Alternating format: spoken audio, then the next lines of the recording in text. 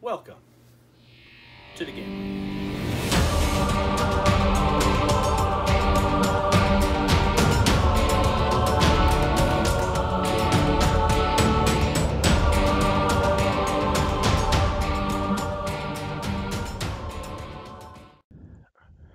Hey y'all, welcome back to the channel. For today's Let's Paint, we're going to go into Blackwater Gulch. Blackwater Gulch is a horror, western themed skirmish game. The guy we're going to paint here is J.W.Clarkson from the Unsung Lawmen, and our first color is going to be Skeleton Horde. He's painted in the Gray Seer spray primer from Citadel, and we're going to do him almost entirely contrast paints, except for the silver and the skin tone. Everything else will be a contrast paint. So Skeleton Hordes we're going to start with. I'm just using the same layer brush I've been using a lot. It's starting to get a little frayed, but it still works for me. And we're going to just doing his vest. Any brown will work, whatever brown you like. It's the Old West, so you can kind of be colorful. Some of the ladies in this group, they'll have like purple dresses or bright yellow dresses and guns. So, you know, pick your favorite Western movie and go for it. But for this guy, for JD, or JW, I'm sorry, here's what we're doing. Just for his vest, actually between his vest and his coat, I'm going to do 3 different browns, and I'll cover those when we get there. But I'm going to go ahead and finish this up, and we'll move on to the next color. All right, Black Templar is our next color. I'm going to do his pants and his hat in black. And again, I just put a little on the palette, just to have a little more control over it. Don't glob it on. It's too easy to get it onto other stuff, especially on this particular miniature. But, you know, get some on your brush and just go to town with it.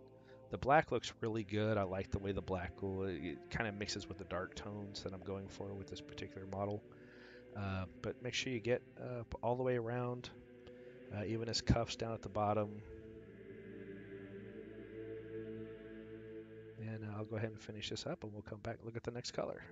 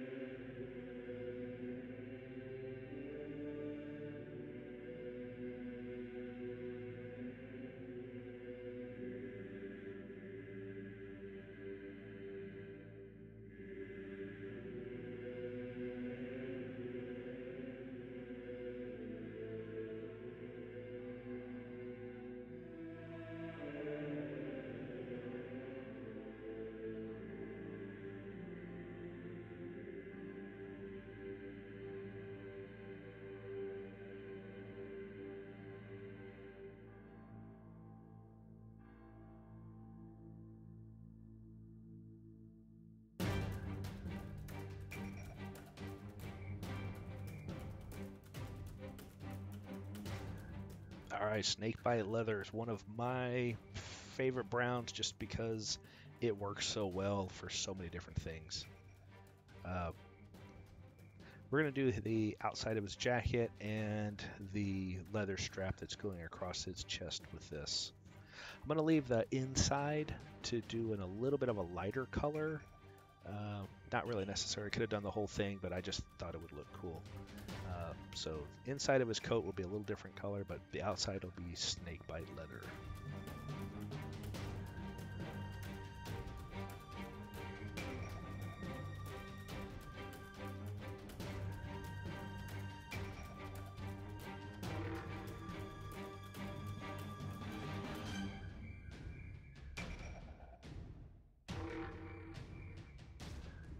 All right, here I'm using Agaros Dunes. It's a little lighter than Snakebite Leather. Not a whole lot, but a little bit lighter brown.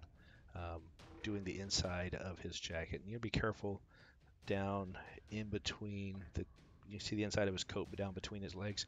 You gotta make sure you take your time and make sure you get in there. But it's part of the reason that his pants are black. Makes that a little easier. Actually, that wasn't my initial thought for it, but it did help make that a little easier to get to.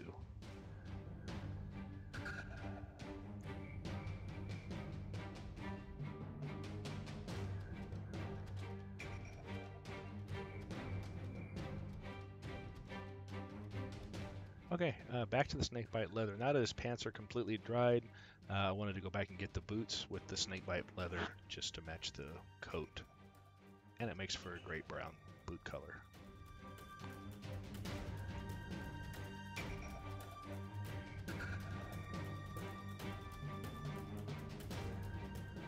Okay, tanned leather from Army Painter, not a contrast paint. Don't have one for the flesh color I'm looking for. I did have to mix it with some water. It's a little thick, so make sure you thin it down so that it flows easy for you. Make sure your brush has a nice sharp point on it. And very carefully get the skin. You've got hands and his face above his kerchief, which is hiding the lower half of his face. Apologize about bumping the camera there.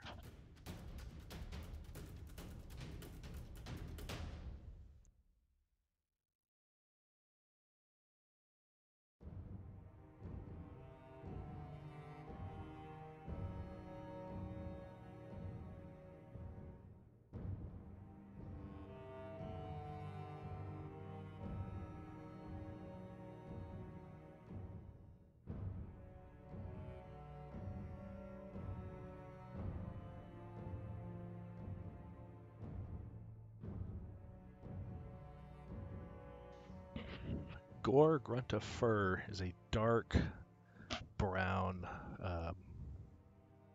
Looks really good. It's a very dark oakish color, I guess. Whatever it is, it's a really dark brown. It's really nice, especially for like an axe handle. Comes out really good. So that's why I chose it here. Just doing the axe handle would be it for that color.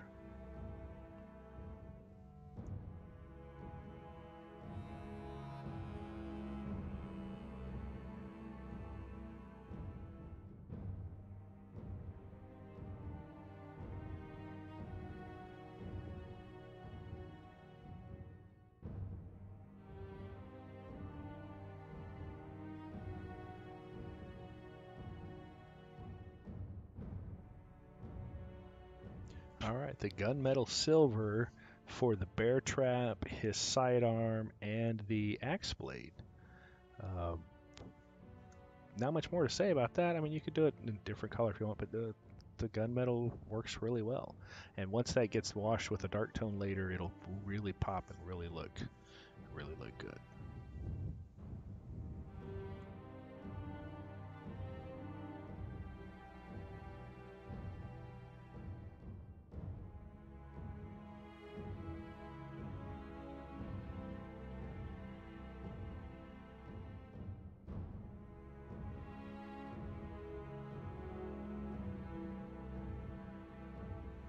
Blood Angels Red for his kerchief. If you've watched any of my videos, I use Blood Angels Red a lot. It's a really good, nice, deep red. Shades itself extremely well. One coat and it's done. Beauty of the contrast paints. But just be very careful. You don't want to get it on the skin you've already done. And you don't want to get it on the brown. So just make sure you have a good tip on your brush. Don't overload it. And just be very careful and take your time and work it into those recesses, and the paint will do the magic for you.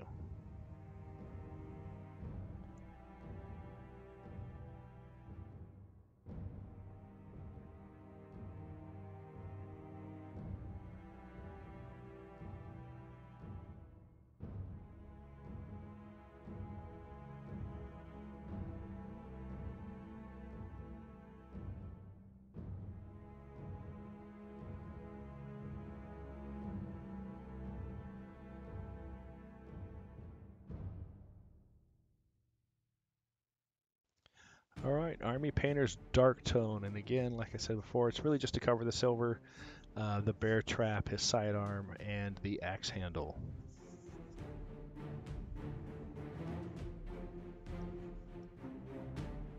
this one, you can go on as heavy as you want. You don't want to go too much. You just want to give everything a good, you take the heavy shine off of it. This is the Old West. This is not going to have a ton that's super shiny.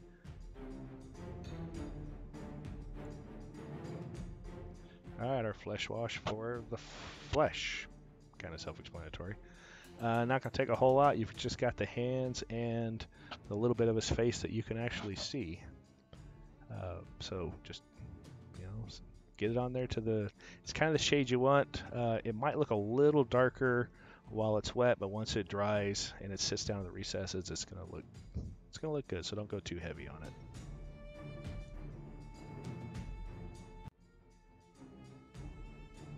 Alright, so I'm back to the Blood Angels Red, mainly to do the design on his hat. I initially had thought I might do gold, then I kind of thought, it might look a little too much like Coral from The Walking Dead, so I decided to go ahead and go with the red.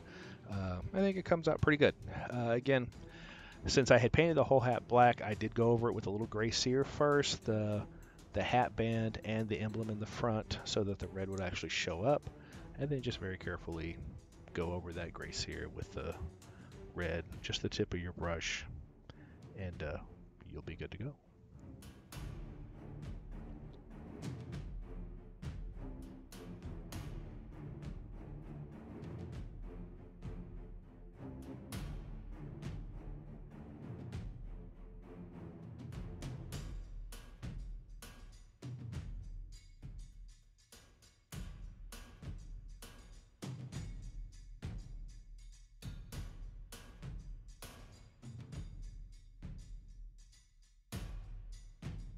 And here he is, J.W.Clarkson, all done, sealed, and based. Like I said, the contrast paints do a really good job, folks. I really like them. I think they make a world of difference. This guy painted up, again, it wasn't that long. About 2.5 periods of Game 7 of the 2009 Stanley Cup Finals, in between me watching the Penguins win. So yeah, it didn't take a whole lot. These guys paint up really quick. Anyway, I hope you enjoyed this. Hope you learned something. If you have any questions, put them down in the comments below, and thanks for watching.